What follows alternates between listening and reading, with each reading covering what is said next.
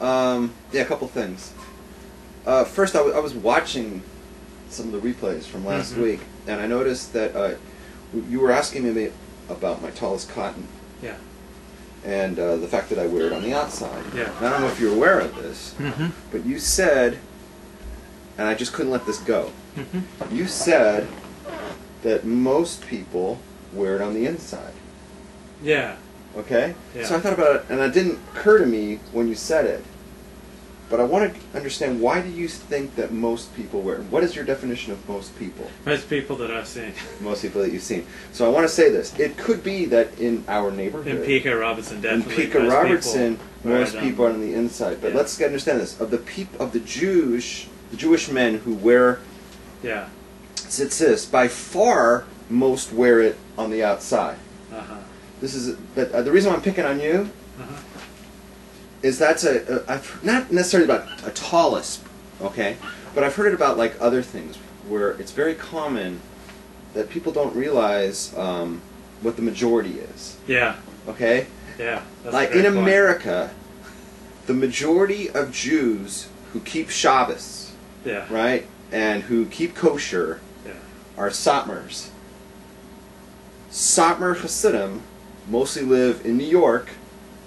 Are the majority of frum Jews in America. How many Satmars are there in America? Hundreds of thousands. More than Chabad. Oh, far more than Chabad. There could be millions. I mean, I don't know. Nobody has like an accurate head count. You got to realize, Satmars are spitting out kids like, in litters. Okay, so like you might have families of them in Monroe, New York, or in Williamsburg that have like 12 kids each. So how do you count them all? Because you try to do it like a... And they all start spitting them out so fast. I mean, you might have like an accurate number at one fixed moment in time, but that number is not constant. It's exploding. And so I'm going to say that, I mean, 25 years ago it was a known fact, the Satmars were the majority of Frumies in America, and I'm saying by now it's exponential. Yeah, and you'll often find if you go into a Satmar home, the mother will say to the maid, Maria, can you pick that up? And it's the latest baby that's come along. Okay. That's from the movie The Meaning of Life. Oh, okay. It's actually a joke about Catholics, but okay. I thought I'd adopt it. It's like, oh, can you get that? Right. Now, the thing I often hear this with, and this is why I brought it up, because I don't hear it with tallest so much, but the place I always hear it is when they say, oh, well, most Jews, they say, how many Jews are really anti-Zionist? Most Jews believe it. No, oh my God, no. Most frum Jews are anti-Zionist. Well, they're more non-Zionist. Most frum Jews are anti-Zionist because most frum Jews in America are Satmar. I'm saying in America, most are Satmar. So when you start thinking about this, whatever opinions other people have, whether they're Chabad or they're modern Orthodox or like me, which is like, a mixture, right? We're nothing compared, we're the minority, even if we all combine. So it doesn't matter what we think. If you're saying the majority of Jews think a certain way, or dress a certain way, or believe in a certain thing, you gotta keep in mind that no matter what we are, unless we include the Satmars, we're the minority. Because Satmars basically is one type of thought. Pretty much everybody thinks unilaterally there, or is that how you say it? Or and that's what they do. They're very anti-Zionist, and they wear their tzitzit on the outside. So I just wanted to get that through because I knew that sounded very funny to me that I'll let you get away with that because it's not the majority. It's the majority here in Pico Robertson. It's totally different. This is an isolated area. Okay, very good. Anything else from last week? No, I'll pick on you about it later. Okay, great. So we're in the middle of the 9 days, which is in the middle of towards the end of the 3 weeks, which is a time of increasingly restricted mourning practices leading to Tisha B'Av. Is there anything you find interesting about the 9 days? Well, there's something that we should say about the 9 days. The 9 days is an Ashkenazi thing. Ah. Yeah, it's an Ashkenazi minhag. It's a custom amongst Ashkenazi Jews that the 9 days, which start today, which is Rosh Chodesh. Today is the first day of the month of Menachem Av, and right up until and through Tisha B'Av until Chatzos, which is like 1 o'clock the next day. There's certain things we have to refrain from. Yeah. for instance, we don't eat meat, we don't drink wine. What other special things? I can't think. We don't put on fresh laundry. Yeah. I know there's something else I wanted to think. Oh, we don't go swimming, and I can't go surfing for the 10 days. Yeah. Okay. That's not the case by Sephardim. Oh. Sephardim, you see, we're actually the exception, and I'm not sure why it is this way. The halacha in Shulchan Aruch says, Shavua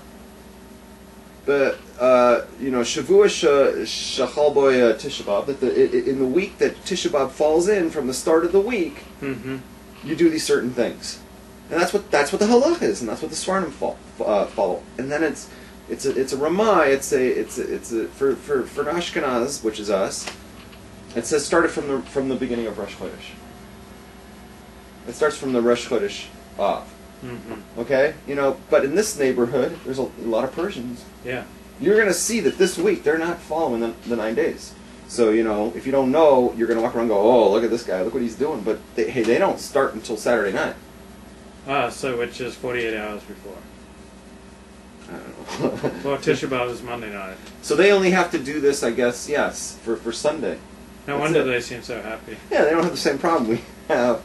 But you know what? It's okay, because in a few weeks they're going to be doing slichos, right. Starting Rosh Chodesh Elul. 1 month from today, they start slichos every day for 40 days. Okay, that is tough. Yeah, so that's an extra 30 minutes. Every day you got to wake up early. So for a month and a half. So I just wanted to say that. And so basically, we have to refrain from a few extra things for this week. It's not the end of the world. It's not killer. It's doable, no? Yeah. Going without meat for a week, how bad is that? I'm vegetarian, so you don't even feel it. Right. You're vegetarian for real? Yes. Okay. And for me, surfing without I'm not happy about it, but what can I do? And what's the other one? Fresh laundered clothes. I mean, that's really not a big deal. We're single men. Yeah, whatever.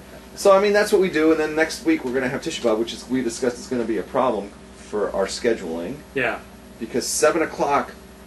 Our time next week is Tisha B'Av for everybody on the East Coast already. They're going to be in the heart of Tisha B'Av. Right. So one of the rules on the first night of Tisha B'Av, when Tisha B'Av is, you're not allowed to learn Torah.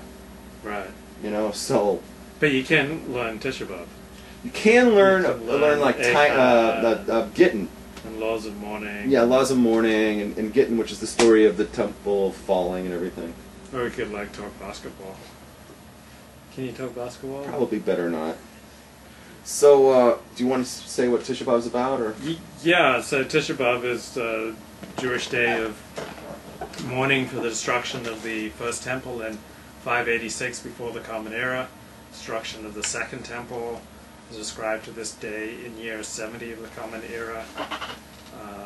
The Bar Kokhba rebellion was put down in 135 of the Common Era in Beitar. The Jews' expulsion from Spain, the Jews' expulsion from England, I think.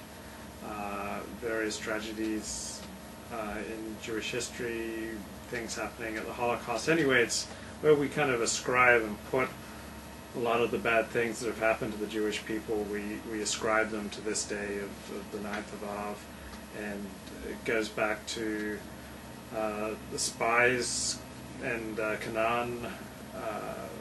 So it's a day in near the middle of summer where Jews mourn primarily, ostensibly, for the destruction of the two temples, and we no longer have a temple where we can sacrifice to God. As the summer gets hotter in the northern hemisphere, Judaism gets sadder. So we have a progressively increasing rigor of mourning restrictions, particularly upon Ashkenazi Jews, in the 3 weeks leading up to Tisha B'Av. And then right after Tisha B'Av we have Shabbat Nachamu, which is a Sabbath of consolation, and the mood of the Jewish calendar shifts to a much more upbeat mood as we move into Rosh Hashanah.